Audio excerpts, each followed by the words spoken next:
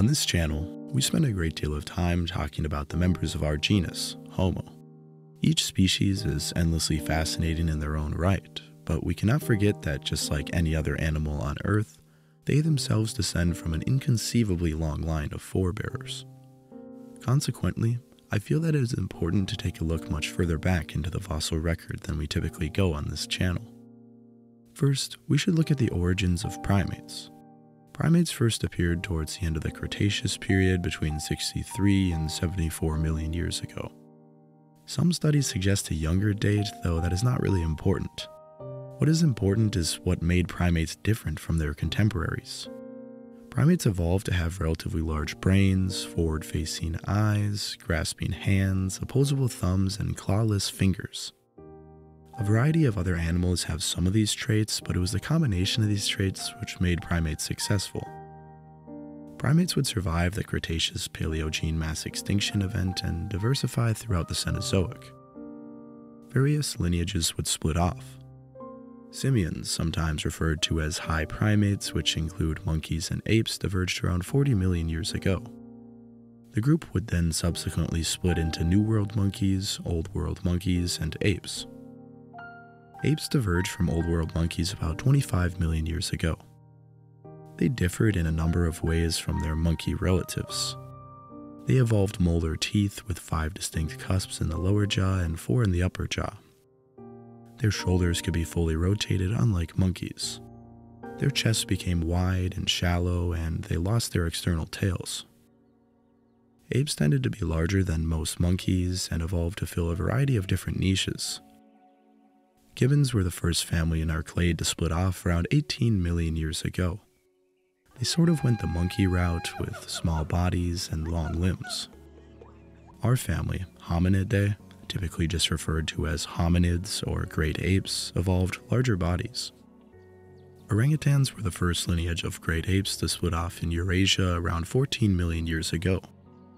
They remained mainly arboreal, while our lineage seems to have spent more time on the ground. Back in Africa, gorillas split off around 8.8 million years ago. They went the large herbivore route, growing large digestive tracts to process massive amounts of leaves and other food sources which are not very calorically dense. Our line continued to be partially arboreal and relied on fruits, roots, nuts, and seeds. The next major split to occur was between our ancestors and the ancestors of chimpanzees and bonobos. People often imagine that we evolved from chimpanzees, but this is not the case at all. We evolved from a common ancestor between us. Chimpanzees have also evolved significantly since this time. The human-chimp last common ancestor lived during the end of the Miocene. Molecular evidence suggests that this split happened anywhere between 4 to 8 million years ago. Other evidence typically suggests 6 to 7 million years ago, while some points to as early as 13 million years. The initial split may have occurred over 10 million years ago, but hybridization from subsequent populations makes giving an exact date nearly impossible. We have fossil evidence that may represent this common ancestor, but it is hard to be sure. 9.9 million year old evidence from Kenya dubbed Nycalopithecus may be ancestral to both us and chimpanzees. Though fossil evidence from Greece and Turkey from 9.6 to 7.4 million years ago dubbed Organopithecus could also suggest Eurasian origins. Eurasian origins are possible, though Organopithecus seems to be more closely related to orangutans than to the lineage of chimps or humans. Our last common ancestor likely evolved within Africa. Regardless of where this hominid lived, what is more important is what happened after it split into the ancestors of chimps and bonobos and the ancestors of humans and our bipedal relatives. The ancestors of chimps likely continued to live in the trees and were adapting to quadrupedal locomotion, while our ancestors began to adapt to bipedal locomotion. However, it can be very hard to tell if a fossil ape is part of our early line or the early line of chimpanzees. The ancestors of chimpanzees had thinner enamel, large sharp honing canines, and quadrupedal adaptations. When looking for our ancestors, we would look for smaller canines, thicker enamel, and adaptations to bipedalism. Canines are important to keep in mind because they are a mark of aggression. In chimpanzees, canines are much larger in males because they are used for intraspecific combat. Our line of apes have smaller canines that are also similar in size between the sexes. The oldest fossils that may represent our line of ancestry is Sahelanthropus chadensis. Sahelanthropus was found simply sitting on the surface in northern Chad. This initially made it quite hard to date, though it was determined to be between 6.8 to 7.2 million years old. The fossils consisted of a quite complete skull, jaw, teeth, and limb bones. The skull had a relatively small brain and a larger brow, but also smaller canines and a flatter face than chimpanzees. Its foramen magnum, the hole at the bottom of the skull, is more centrally located than in chimpanzees. This may suggest that Sahelanthropus had a more upright posture than chimpanzees. Analysis of the femur has been controversial. A 2020 paper found that the femur was not consistent with bipedalism, while a 2022 paper found quite the opposite. Based on the morphology of the femur, they were able to rule out quadrupedalism. The postcranial evidence was rather consistent with habitual bipedalism and arboreal clambering. Sahelanthropus may very well be one of the first hominins. Bipedal apes from our lineage are considered hominins, while hominids is a wider classification that describes all living and extinct great apes. Though it is tempting to consider Sahelanthropus as the earliest hominin, we must be careful with this designation. It is even possible that it belonged to the chimpanzee lineage and it just evolved convergent traits. Fortunately, we have some other fossils from the late Miocene that can help our understanding. Fossil remains named Auroran tigenensis from 6.1 to 5.7 million years ago may be the earliest species of hominin. It had small teeth relative to its body size and the canines are reduced. The femur is indicative of bipedalism, though the rest of the body seems to be adapted to climbing trees.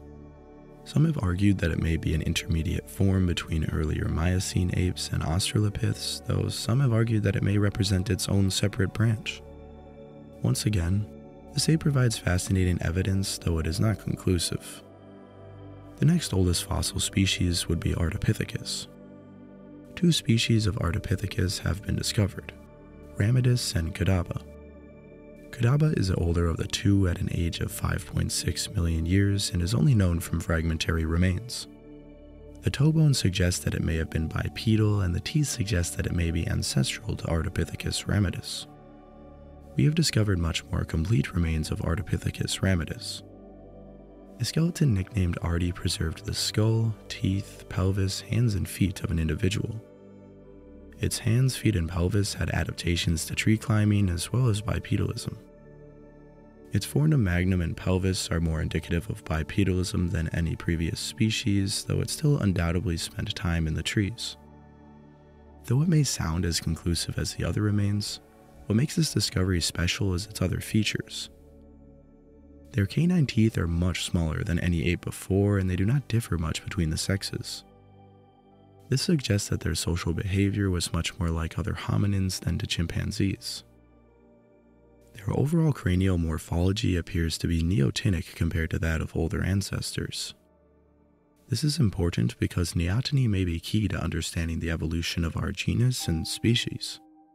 Neoteny is the delaying or slowing of the development of an organism, which leads to the retention of juvenile features in adults.